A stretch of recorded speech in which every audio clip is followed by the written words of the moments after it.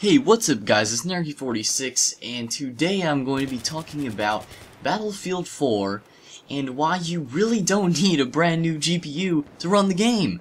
So, as many people have noticed in the beta, it hasn't been running very clear and crisp and exactly smooth FPS like everyone would want to play the game.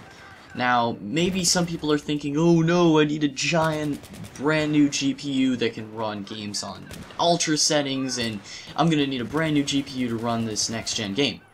Well, you really don't. It's basically just a problem with the drivers because it is a beta, so it will be fixed by the time it comes out on October 29th. So, now you may be asking, well, what kind of GPU would you recommend for running Battlefield 4?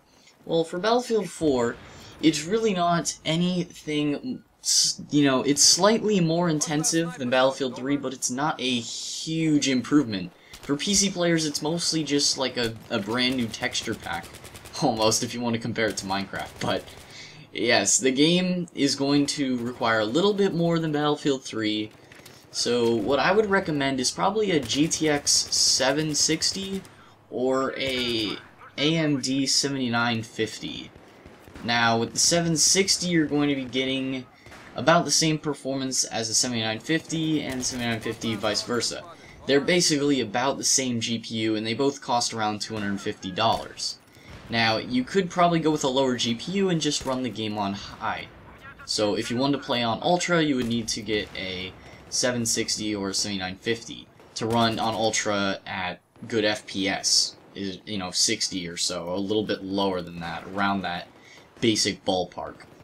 Now, if you're interested in getting the new AMD R9 series or R200 series of GPUs, I would recommend probably the R9 270X, either at 2GB, which is $200, or the 4GB version, which is $230. Now, the 4GB of VRAM will help you run the game slightly better because it is recommended to have 3 or greater VRAM for Battlefield 4, as it was listed in the system requirements, but it really is not needed. You can still run the game on 2GB and probably be pushing Ultra, if not high, if you're not doing too well on Ultra. Now, another card that will definitely get you on Ultra at over 60 FPS is the R9 280X, which is at $300 currently. Now, it's interesting though, the R9 280X is basically the same as the 7970 that we have currently in the 7000 series GPUs. So, and they've even tested it, the R9 280X can run in Crossfire with the 7970. So, if you're trying to upgrade, I wouldn't really recommend upgrading from a 7970 to a 280X because it's basically the same card. Now, another GPU I would recommend if you really want to go all out is you could go with the AMD R9 290X, which even includes Battlefield 4 if you get the Battlefield 4 edition, which is available for pre-order as of right now, and it will probably be shipping out either before or right about release date of Battlefield 4, given that it comes with the game. Now, it may seem like I'm pushing the AMD cards that are coming out this year, but I kind of am, because it seems like, as of most speculation right now, is that the AMD chips are going to be, optimized for PCs and consoles the way that because the new consoles are going to have AMD chipsets in it. So that means that games that are going to be ported from console will probably be running better on the AMD cards. Now, this is speculation, but as of right now, it seems like, obviously, if something is optimized for an AMD chipset on the consoles, it just seems like it would be a better port to the PC. Now, I'm not saying don't get the GTX 760 or anything, but go with AMD.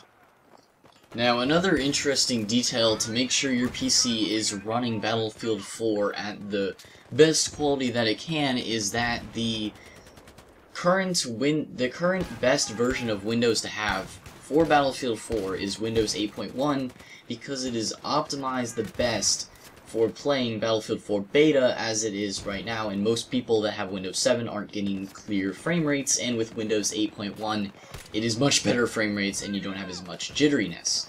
Now, by December, Mantle, which is apparently the fix for this problem, will be coming to Windows 7 in an update in December, which will also help run Battlefield 4, so just keep that in mind if you are on Windows 7, which I am as well, that the game will be running slightly better on the when the game actually comes out in December when they release the Mantle for Windows 7.